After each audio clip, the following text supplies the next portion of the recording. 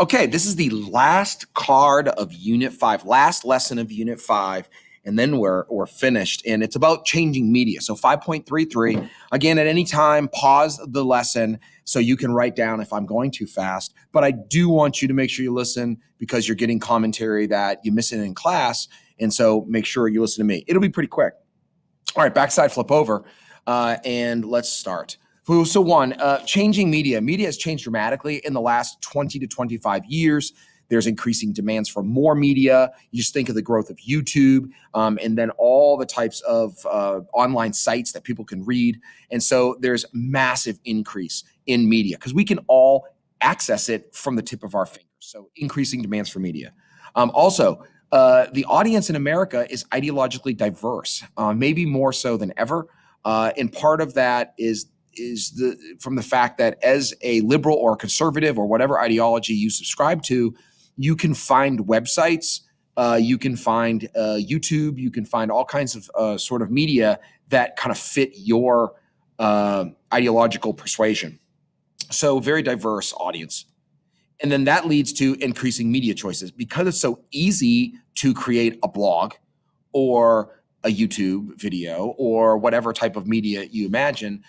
Therefore, there's just a lot of choices. And there's also a lot of choices in cable TV. I mean, Fox News just started 20 years ago. CNN only about 35 years ago. And then you got MSNBC, CNBC. You got all kinds of news outlets as well. So lots of choices that you can make. With the result of this, which I mentioned just a few minutes ago, is a massive growth of partisan news sites, sites that lean right or left, Republican more so, or Democrat, and ideologically oriented programming, where you go to Fox and there's TV shows that are very conservative, and then you go to CNN and they have like very, very liberal ones, or MSNBC, which is extremely left. Or, you know, and Fox News has certain ones that are extremely right. And so you just have these programming that you can go and watch exactly what you believe and feel confirmed in what you believe. The problem with that is that then you're not exposed to other views. And when you're not exposed to other views and don't understand what the other side believes, when that happens, you tend to be intolerant.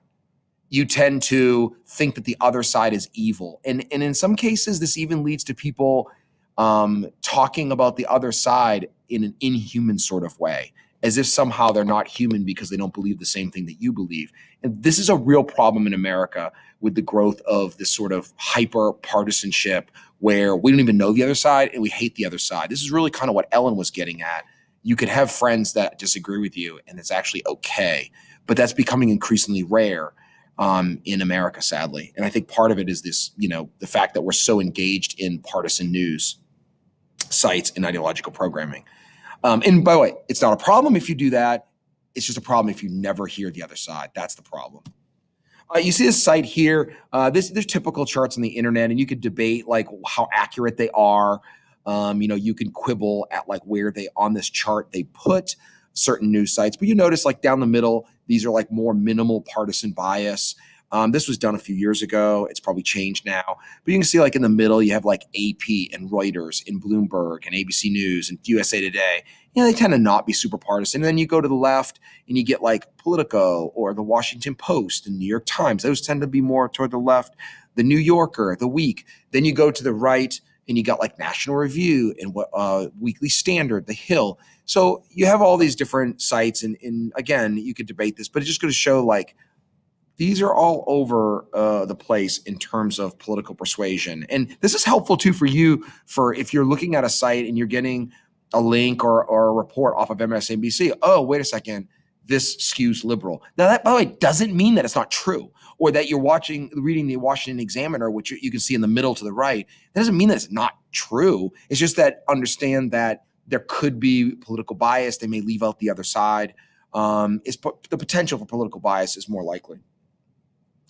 And then moving here toward the end is that we also have a debate over media bias. There's a very large debate over whether the media is biased, especially toward conservatives, and that the media bias is toward the liberal end. There's been a lot of polls taken. There's been a lot of research on this. And there's no question that people who go into journalism and go into the media tend to be overwhelmingly liberal. And so therefore that colors the kind of news that's covered, the news that's not covered, and the kind of coverage that is given. Let me give you some research about that. So here's a very classic research about party affiliation historically. And you can see that like in 1971, if you go to the left, red, the Republicans made about 25.7% of all media people, which is still the minority in this. Go to the right in 2013, it was 7%. Like if you're Republican, like the chance that you go into media and take part in journalism is just pretty low. And then you notice the Democrat percentage went down as well, and the independent rose to 50%. The only thing about that that's a little deceptive is that most people who are in the media, whether they're in print media like the newspapers or whether they're in TV media like CNN, Fox News, NBC, things like that, even if they're independent, they tend to lean to the left pretty heavily and identify as liberal. Some more evidence of that. This comes from a research from the University of Arizona.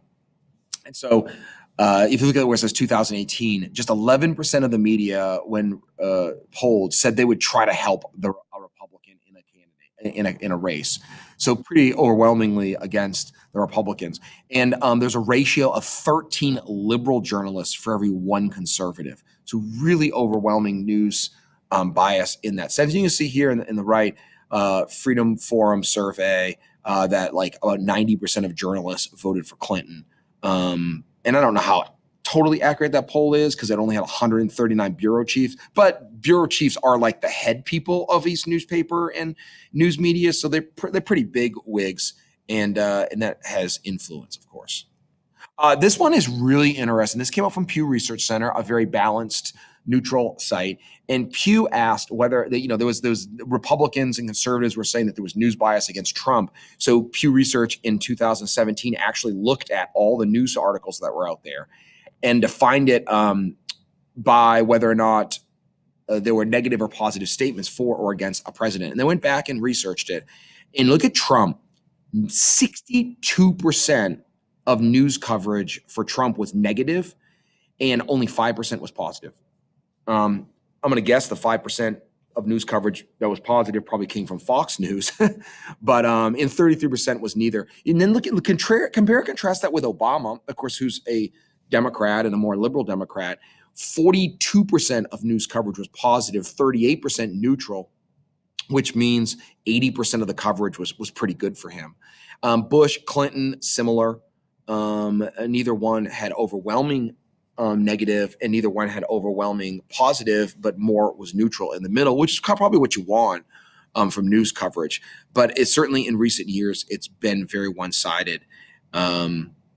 So you can see that. And then here's another thing from other polls, Media Research Center, which looks at media bias. They looked at a couple months here last year from 2018, 7/29, July 29th through October 20th.